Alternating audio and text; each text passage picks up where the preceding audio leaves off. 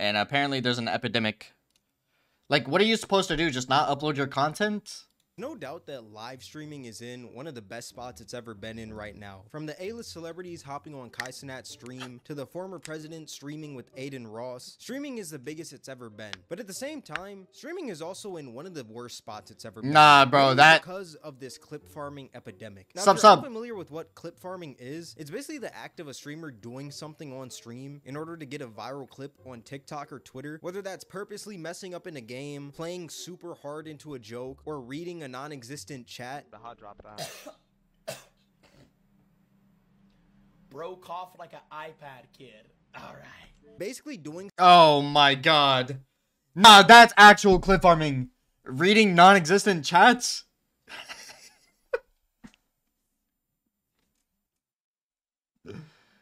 Something on stream my in God. the hopes of getting a viral clip. And while I do think there is a healthy amount of clip farming you have to do in today's age of streaming to Oh, see you have to. success, some of these clip farmers are going way too far. And when I say way too far, I mean to the point where they're literally sexually harassing people in order to get a viral clip on Twitter. Like, it's getting insane. Now, some people think that clip farming is something new in streaming, when in reality, it's always been a thing. Yeah, The it's only always difference been a now thing. is that the clip farming is more prevalent than it was because of how many people stream and how popular streaming has become, but it's always been there. Back then, way before TikTok was even a thing, some streamers were farming clips to get on live stream fail, which is a subreddit that's dedicated to moments that happen on stream. Or even some streamers were trying to get into streamer rage compilations, so they would rage extra hard. Like, clip farming has always been a thing. It's just that it now has a name. And when it comes to clip farming, I feel like Twitch and Kick are partially to blame for this epidemic because there is no real way to grow on their platforms. So it kind of forces streamers to farm clips. Yes and no, right? Today's day and age of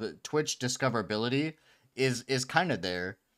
Like, I stream to 0 people on Twitch, but like eventually I'll have like 3 people join in with a flat 0. It's just based on recommendation. You get recommended based off your tags and whatnot. So I mean, discoverability is there, but it is a lot easier to clip farm and then just like get huge on TikTok, Instagram, you know, stuff like that, and then bring them in to see you react like that in real time. I mean, it obviously is going to be the easiest way. Like, you hit big on slots for Kick. I mean, people want to see you gamble. It's been like that for a while, but I think just calling everything clip farming is not like the correct way to go about it. To post to TikTok and Twitter in order to get their name out there, and I feel like that's what's kind of sparking this weird wave of people doing illegal stuff just to farm their clip. That is beyond all help and reasoning. These crazy things to go viral. But like I said, there is a healthy amount of clip farming that you have to do in order to grow. Like, for instance, Queso is one of those streamers that I believe has mastered the art of healthy clip farming. The way that he came up was from playing games. Something would happen in that game and he'd play hard into whatever was happening in that game to make it a funny viral clip. No! No! You'll have to do better than that.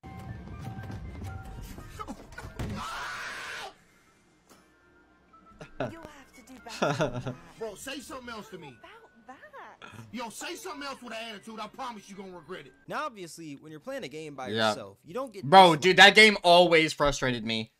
It always frustrated me. But it's like, to be fair, that was a healthy clip farm. But like, would that be considered clip farming if he's not setting it up for that, though? That's what I'm not understanding. There's got to be a line that is drawn between what is clip farming and what are just actual highlights from your stream.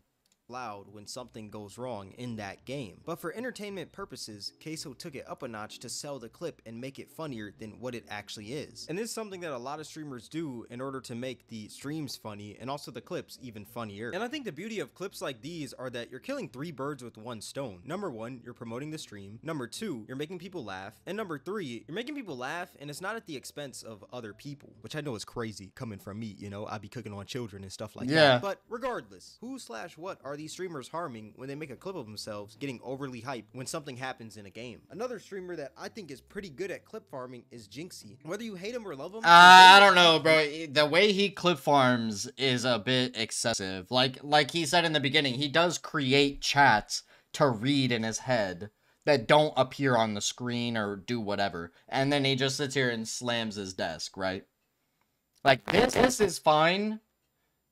But, like, creating something that doesn't exist and then trying to piggyback off that. Like, say I have 0 viewers and I'm over here reading a chat that doesn't appear for the sake of entertainment value. I don't think that should be entertainment value. That is, like, clip farming to the max. From his clips, he kind of did the same method that Speed did, where he would always do the craziest thing to get that viral clip. Now, I will say, Jinxie can be cringe with his clip farming sometimes, and he can overdo it. Yeah.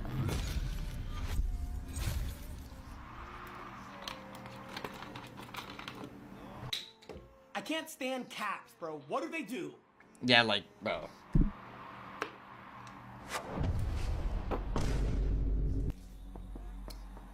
That's what they do. Fuck! But it's not to the point where other people are being harmed. Like, that is 100% It's more intentional. like, we know what you're doing. You're just trying to clip farm. And it can be cringy, but all you can do is really respect it. Because it's like, he makes himself look stupid more than anyone else. He humiliates himself for the content, which I don't really think that's bad. And some No, of the that streamers is that I think are fun, healthy clip farmers friendly are banter. Stable Ronaldo and Lacey. They're like the Kobe and Shaq. Oh, God. They're both great alone, but together, Bro called it a clip-a-thon. Oh, my God.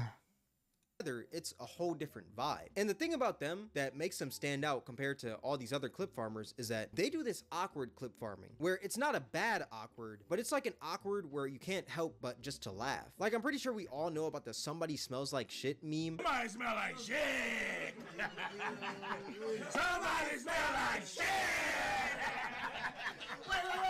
Somebody smell like shit. They just kind of took it over and they started doing it their own way. And every time they say it, it's so awkward, but that's what makes it funny and makes it a viral clip. Y'all didn't even put y'all. Let me see. No, me and Connie are doing a good. Somebody smell like shit. What do you want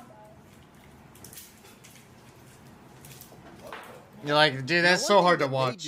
They do this clip farming in public as well. And when they do this clip farming in public, I feel like this is when the waters get a little murky, where it's like, I think it is funny, but at the same time, it can be obnoxious and it can be a disturbance. Yeah, when it involves other people, like, that's kind of like crossing the line, bro. Do this shit in your own room, dude. Do this in your own space. The second you start involving other people and forcing them to participate, that's when I think it goes too far. Somebody smells like shit. Oh, bro. Somebody smell like shit. Like, bro. And it's like, at the end of the day, they are making themselves look like idiots, which that's what makes it funny, but it is being obnoxious in public, you know? But one thing that I do respect about these two is that they always make themselves the butt end of the joke, because when you try to make someone else the butt end of the joke, that's when never some goes well. People start to feel a type of way and people start trying to fight you and stuff like that. And I feel like that's not really their goal. Their goal is just trying to make people laugh, which they do by embarrassing themselves, which I don't think there's really a problem there. Now, there are moments though where they do take this clip farming in public way too far. Like the situation with Bradley Martin, where basically Lacey and Ronaldo were working out with Bradley Martin, and then during that workout, Stable Ronaldo stole Bradley Martin's hat, and Bradley Martin told him to give it back, and then now this guy took it too far. Like, you knowingly invited people that are known for clip farming, right? You knowingly invited them to work out with you. What did you expect, though?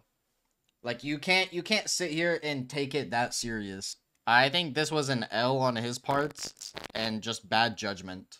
Didn't end up giving it back, so Bradley Martin slapped him. And while I don't think Bradley Martin should have slapped the man, because I mean, just look at the size difference from Stable Ronaldo. Not even the size difference. It's just you knowingly invited him.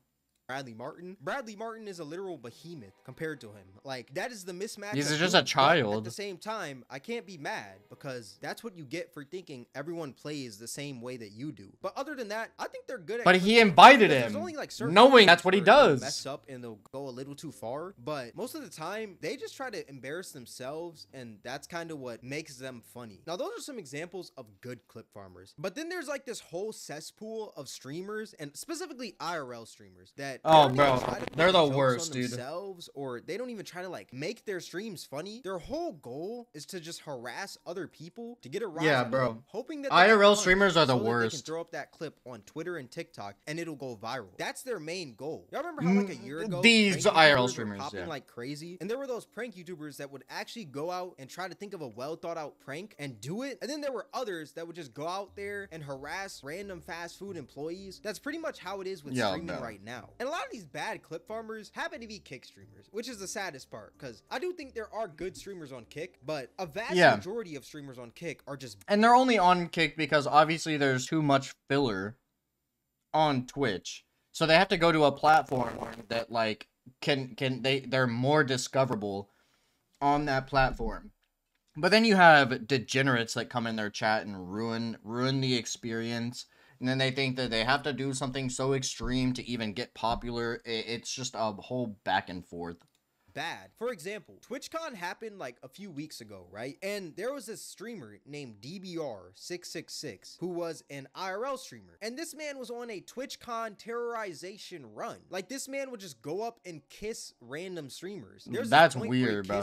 Fresh from the Fresh and Fit podcast. Oh my god, Fresh? I watch your show all the time, Fresh. I'm okay, yeah, I'm okay. Oh my god. Fresh, I'm so Fresh, I love you, Fresh. Fresh, nah, that's just weird, bro. Fresh, no, I'm a woman, Fresh. Fresh, oh my god. Fresh, you're so hot in real life. You're so much more hot. Oh my god. Like, bro, that's taking it too far, bro. Come on, Fresh, please. Would you put me on the roster, Fresh? Fresh. Bro, like who watches this, dude? If you watch this, there's something wrong with you, dude. You think this is funny? You watch too much Cocomelon. And while I do think Fresh and Fit are cornballs, going up and kissing them is even more weirder than what they do. Like, there's some weirdos, but just going up and kissing them, bro, that's literally sexual harassment in 4K. It's assault. Dude, and put your lips on him, and he didn't even ask you to. You just did it just because you thought it would be funny. That is not good. This is not content. This is harassment. And there's this other point where he kissed this streamer NMP, and what I will say is that with this, he asked NMP why he had not soy, and NMP said yes, so he did kiss him. But then he started going overboard where he just started like kissing him all over and trying to like suck on him and stuff. It was just completely Oh, Nick, I really like you. Can I kiss your forehead? Sure, if you want to. Oh my god, why more than one? Yeah, no, this is what they do at the TwitchCon, no? No, that's my first time. It's my first time. That's what you do. Everyone's been asking me to do it. It's my first time here. Okay. Oh. All right. Yeah, bro, like, dude, like, bro. Why? Why do you watch this, bro? Okay. Nice to meet you, Wake Wilder. I think... Oh, sorry. Thank you. Thank you. This man is just doing way too much. There was another point where he went up to the CEO of Twitch and was saying, oh, you gotta pay your employees just to get a rise out of the CEO so that he can get a W clip to make it seem like, oh my gosh, Kick is on top. Oh, sorry. Hey, Dan Tracy, nice to meet you. Pleasure to meet you. Bro, this guy's just like, this guy's just getting on my nerves, man. Like, yeah, it's not funny. I just want to talk to you about something if you have a minute. I need you to pay your employees. Because, like, I feel like, no, you can't grab my equipment. That's assault. Don't grab my stuff. Get off my stuff. Don't touch my stuff. I didn't touch you. I didn't touch him. Just don't touch my stuff. So I'd like you to address the situation about making your employees work for free. Do you not believe that's slave labor? You make them work for subs, but you don't give them anything to work. Hours on hours while you make all this money off Amazon. Do you not think that's unfair? You don't think that's unfair, sir? Oh, they're not employees. They're slaves. Correct. You're right. What's funny is this man is talking about Twitch streamers when he's saying employees. Yet I'm pretty sure we all know that these Twitch streamers aren't working for free. Yeah, bro. Ways to get money. Well, the steps to make the money. But I mean, again, bro, no one considers streaming an actual career, like job, unless you're in like the top 1%. Unless you're in the top 1% where you're actually getting views, you can't treat it like a job.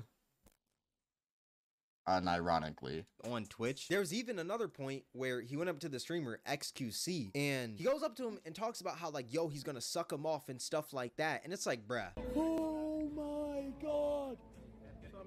Yo, bro, wearing the Gucci. What's up, XQC? I'm Kick, yeah. What's up? XQC, I need to suck his. Maybe I'll get like. Wait, that's not gay, bro. It's like it's love, bro. Love is love. Nah, I'm getting in his way and sucking his. I'm getting on my knees, ready for him to walk up to me. I'm getting ready for him, shot. Like, bro, this guy is just a pain, bro. Like, who watches him? And this guy's getting paid by Kick, so that means he has like a concurrent. Like, what are the? I looked at these recently. Incentive program. Like, what do you have to be to get into the incentive program?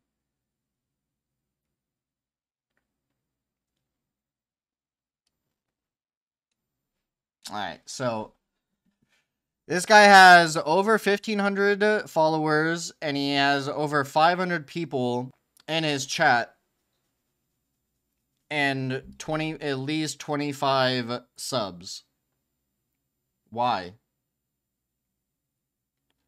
Why are people watching him?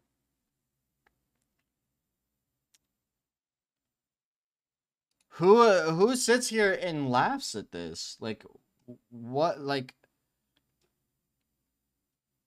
Is this how easy IRL streaming has become? Like, you just need one clip and then people, like, gravitate to you and stay? Bro... Cause I only stream on Kick. You take it easy, man. Come on, bro. Yeah, bro, like, you're not funny, man. Give me clout.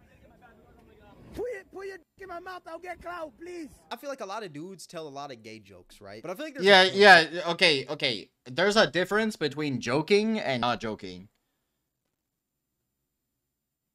There's a huge difference in a joke and doing it on purpose so that you can get a clip like this, bro. It's bro. Where like the gay jokes get too far, and like when you're saying, it's not even that the gay jokes get too far. It's the simple fact that like this guy is going out of his way to harass people, and bro, like making out with some random dude on the street, like you're literally doing it for farming a clip. Like, dude, it's just harassment at this point. Like, this should not, it's like public harassment. Or, what is it called? Disrupting the peace. Like, it's illegal. It's illegal to do this. You're going to get on your knees and you're going to suck this man off, and you're literally getting on your knees in the clip. That is way too much. There's this other clip I saw on Twitter where there were these two dudes going around the mall. They were IRL streaming, these two dudes, and they'd go up to people and ask their most traumatic experiences. But when the person would tell them, they'd say womp womp and start clapping. Can I ask you a question for an interview? All right. Of course, it's on Kick, bro. Right. Crystal, what's the most traumatic event that you went through in your life? That's a hard one. I've been through a lot. I would say like, probably when my mom threw a lot of shit around in the apartment. And like, look at their chat, bro. This is Kick chat, bro. You see a random person and you just want to start like hating. Broke a lot of stuff. Womp womp. Yeah. Yes. Another one? You're lucky that this Like, bro, there's 3 dudes hanging out in your chat, and you want to act like this for what, man? Like, it's not funny. woman didn't pull out the blick on you. Cause I ain't gonna lie, bro, I feel like that's crazy. Going up to somebody being like, oh, what's your most traumatic experience? They open up to you and then you start clapping. But see, the thing is like, they shouldn't open up to you in the first place. Like, everyone is so centered around content. They think if their story is so traumatic, that they're gonna get the Hawk Tua treatment. Like, bro, I don't know. Like, it's on you. It's on you to just not disclose private information. It's up to you to not disclose private information that you regard as one of your most traumatic experiences, and you expect people not to laugh at you. Like, it's like she's obviously not a creator, right? So she's not going into it thinking that people are going to hate on her and she's gonna be the butt of the joke. But to like sit here and just go womp womp, like, it's not funny. And clearly no one's watching it, right? I don't understand that. I don't get it. Womp, that is not a good clip. And what's crazy is this girl's boyfriend spun the block because he wasn't with her the first time, but he spun around, right? And they asked him what was his most traumatic experience, and this is how he responded. Can I know like the most? Oh, nice to meet you. My name is Christopher. I'm not shaking your hand. What's my most traumatic experience? I don't know, but I know what yours is. Oh! Oh my god! Now, see, that's a clip, bro. Now, see, that's the clip that they wanted.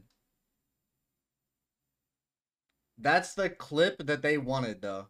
It is deserved. But I guarantee it. I guarantee it.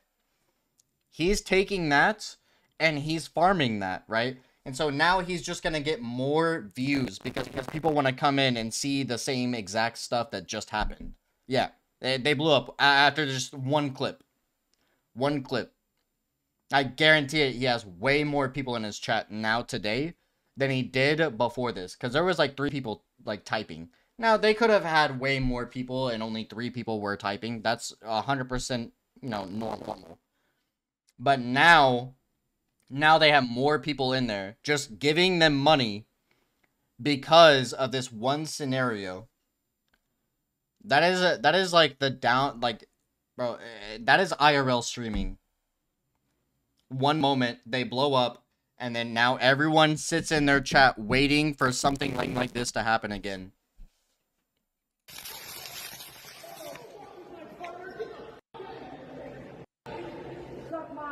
Yes, you heard that right. This man hit a Marvel one-liner, then punched the cameraman. That is I know what yours is. What's crazy is that the dudes that were asking everyone about their traumatic experiences, they ended up wanting to fight the guy, yet they started the whole thing. Grab my phone like that? Hold on. Yo, stay right there. Come on, come outside. No, I'm done with you. Get out. Come outside. Come outside, GameStop. Go get your little digital clicks and all your bullshit. Don't touch me. Don't touch me. Don't touch me, bro. Oh, come outside but what happened? Punch you in your face. How old are you? Come outside. Come outside then. No. Come outside. Like, you just don't even have to give into it, bro. Like, they're gonna get kicked out of the mall anyways. I'm gonna punch you right in your face. Come outside, pussy. And what pisses me off even Pussy? more is that the chat is spamming W clip farming, W clip, when this isn't a W clip at all. This is just dudes going around messing with people, calling it content. People minding their own business at that too. Since we're on the topic of starting something and getting mad and trying to fight somebody when they want to finish it, there was this other bad clip farmer that I saw on Twitter, right? Where there was this couple. They were kissing in public and this guy That's goes just up to the weird, couple and starts That's just weird. Why are you doing that in public though? Screaming at them saying get a room and starts telling them that they aren't shit. And then the couple ends up getting mad and starts flipping out on the guy because this dude is doing a little too much. Yeah, bro, it's like from Nampa Stream Prime. It shows the real you. You gotta appreciate your hype. Like, bro, yeah, it's like, why are they doing it in public though? Like, I get that they're probably alone and whatnot on this, like, what is this? A bridge or something? This is Las Vegas. This is in Las Vegas, bro. You're balding and your few palm are. Who's gonna sock who's gonna sock him in the face? What are you doing? You better. Like, yeah, it's just weird. It's not like they're over there, you know, smashing in front of the city, right? Yeah, but it is weird. Whatever, right? It's bro, just peck on the cheek or the lips and then get on with it. You don't gotta sit there and make out in public, you know? You don't gotta be locking lips in the middle of the streets. Like, that's just weird to me. And you're never going to guess this. This man ends up pulling out a gun. Oh my God. The whole issue. She's in there grabbing my phone. Oh, you want problems? You want problems too? You want problems? You want problems? You just grab my phone. You just grab my phone. You don't touch my. Don't touch my. Don't touch my. Don't grab my. I'll promise you I'll shoot the. Let it go. Don't touch. Nah, bro. Showing that on stream, you're so stupid, bro. You are so stupid. Like, these are the people that don't deserve a platform. They don't deserve anything besides the hate that they're getting. Like, these are L people, bro. Like, oh my God. It just shows how weak you are.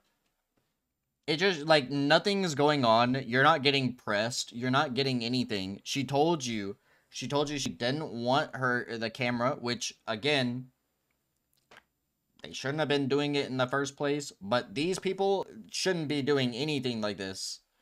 Hey, Joe, none of this would have happened if you just mind your own business.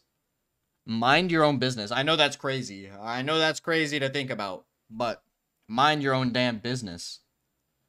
And then you pulling this, bro, dude, you're literally giving them all kinds of information to pile up on you.